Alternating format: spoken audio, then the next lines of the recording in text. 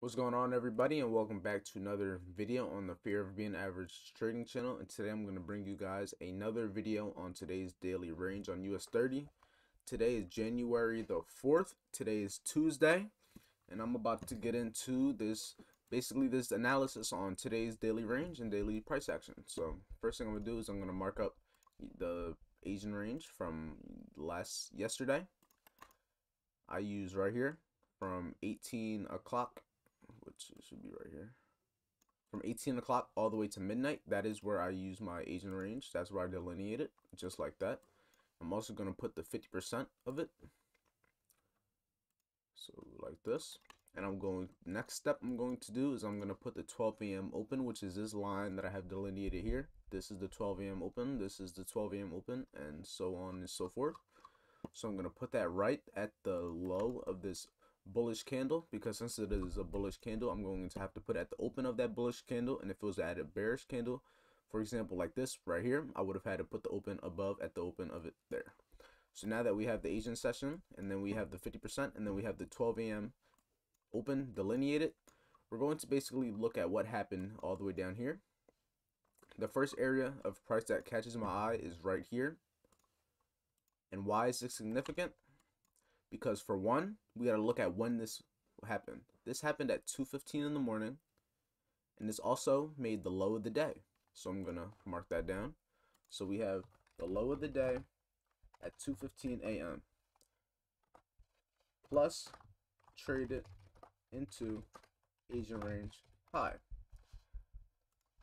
So you see right here, this low is very important because this is the low of the day. And if you pay attention to my daily live streams, I said that this could possibly be the low of the day when I was trading this morning.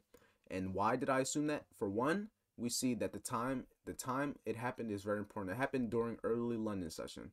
Early London session, you can see that price pushed below this 12 a.m. open and then had a swift movement to the top side, creating this engulfing bullish candle, making the low of the day down here. At 2 o'clock, it technically made the low of the day, but 2:15, 2 o'clock is this overall London session made the low of the day, and that happens very often. Now, you guys need to pay attention to the multiple videos I make on the daily ranges. Pay attention to when these lows of the day are made and when these highs of the day are made. They're going to be very beneficial if you have multiple of data that you could look back at and then look at and just basically review. So that's important. So this is going to be the low of the day. The second thing I'm going to do is I'm going to zoom out. I'm going to pay attention to where the high of the day was made, which is all the way up here. The high of the day was made at 10:30 in the morning. Why is this significant? The high of the day at 10:30 a.m. Now we're going to see where did price trade into. In this point in time, this is an all-time high, because as you go to the, say, daily time frame right here, we're trading at all-time highs and currently just making new highs. So there's not really much we can go off of. If we look to the left and look off of history, there's not really much to go off of. So this high of the day was made after trading into 36,950, which if I come over here to this chart, you can see it came pretty close to 36,950 on this broker. I'm pretty sure it did touch 39.50. Yeah, basically. So if I put this right here, right there, 36,950. You can see that's where price tapped into before having that overall reversal. Now, why is this important? Why is this area significant? Because for one, it made the high of the day at 10:30. Now, why is that important? Because you got to keep in mind that there was news today at 10 in the morning. Keep that in mind. If you go back and watch the video I previously made this morning on my daily live session, I'm pretty sure it was episode 64 of Chats and Charts. I strictly said that I wanted to wait till 10 a.m. because I knew that there would be a high chance that price would then try to have that final retracement because of the news. And as you can see, 10:30 in the morning, this is where we made the high of the day. And then from here, we traded down lower and lower. Now, from here, you can simply pull your fib from that high to this low right here on your normal fib. And I'm going to use the eclipse just like this so you can see where I drew it from. And you can see that those are easy. I wouldn't say easy. I never like to use the word easy in trading, but there was this very straightforward fib retracement back into this last up candle before the down move. So if you look right here on this 30-minute or even on an hour, we'll use the 30-minute. So we have this 30-minute order block right here, which I'm going to delineate. It's a 30-minute bearish order block. And we also saw that price traded into the fib short, just like that. Go back to the 15-minute. Now we can move this over, just like this. Another thing I'm going to do, I'm also going to mark up the 50% of that of that 30-minute order block right here. I'm used to marking up the 50% of that Asian range. But you can see, if I delineate the 50%, you can see how close price came into it. At what time is this? This is about 15:54. I'm not sure, honestly. This is 12. I'm not good with military time, honestly. I trade New York session, so anything that happens after 12 o'clock a.m. p.m., I'm not really paying attention to it, honestly. But you can see that we had this retracement, this possible re-entry. So I'm going to write that down. Possible re-entry at fib short plus 30-minute order block. Simple as that. And now I'm going to have that written down because I'm delineating everything. Everything we write down is for a reason, because we can go back to these areas in price and these screenshots and videos that we have and look at what price overall did. So in my opinion, then we seen price travel all the way down here before retracing. But overall, if you look at the overall setup we had today, it was an overall London continuation setup. Why? Because Asian session, it consolidated like it always does, had a push high, made the low of the day right here, made the low of the day, and then from here, prices moved all the way higher during the whole session. Hold on, didn't mean to do that. Let me write that again.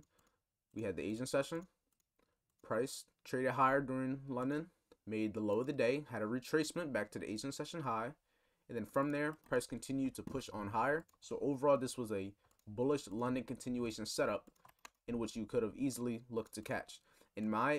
Just from my experience, I wasn't able to catch any buys today because once I get on the chart, it's around 8:30 in the morning EST, Eastern Standard Time. So if you look where that is, right around here, 8:30, price was already in this major uptrend, and I was looking for price to have a retracement for me to potentially look to take price higher. But overall, this was a trending day on US30, so prices overall kept expanding to the top side. And then at 10:30 in the morning, when we had that news at 10 o'clock, you can see that affected price and made it slowly move lower. So where would this ideal trade be? In my opinion, the most ideal trade you would have been able, well, at least looking to take, in my opinion, would have been this sell here. This would have been the most ideal trade with a good risk reward. Stop loss going above that 30-minute order block, which would have been about 37 to 40 pips. And I simply would have been targeting this low right here. And this could have given you easily a 1 to 3.8. Depending on your stop loss, you can easily turn that into a 1 to 4. But being on the safe side, let's just say you got a 1 to 2 using a 52 pip stop above this high. And then this could have been your ideal trade, in my opinion. Why? Because we simply saw that price wanted to make its way down. We were waiting for a retracement to at least come to this, in my opinion, retrace back to the Asian session high. Those are usually areas I like to target price. Why? Because if you understand the Asian session and why it's important, you understand that the Asian session is majority of the time is going to be the daily consolidation of the day. And what do you know about consolidation? When there's consolidation, that means there's a lot of orders and there's a lot of just people trading in that area. And what do you know about that? The areas that have the most orders is going to be where price is likely to move to and from. Is basically volatility. Price trades towards volatility.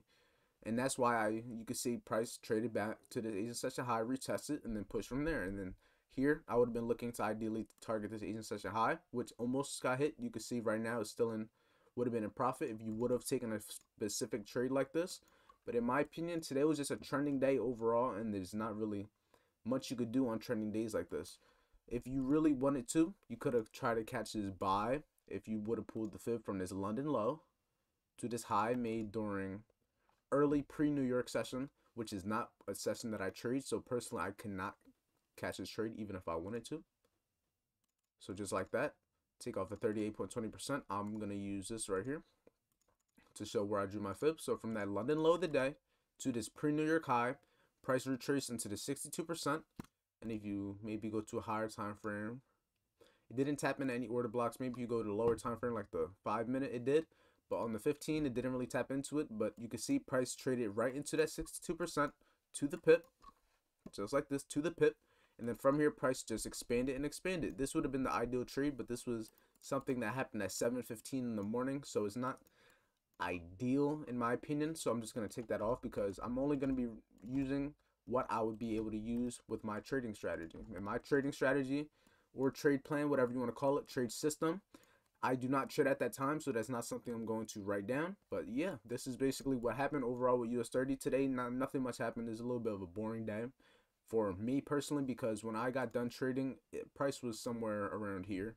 So in my opinion, you can see when I was done trading, the price was just pushing all day, and I was trying to catch sells, which I was unfortunately not able to catch, but you live and learn, and now we are able to mark up this daily range just like this. So I'm going to take a screenshot of this. Make sure if you guys want to too, also to take a screenshot and just journal them. You don't have to do all this work yourself if you don't want to. You could just screenshot this, print them out, do whatever you want. But if I were you personally, I would make sure I would do this myself so that you can learn and see certain things. But yeah, this is really all that happened with US30. Nothing much. Ideally, I was looking for price to possibly tap into this 37,000 level. We'll probably get it tomorrow more than likely, but we'll see what happens. Only time will tell. But this is today's daily range on January 4th. So if you were able to learn something from me today, make sure you like, comment, subscribe, and I'll see you guys in the next video.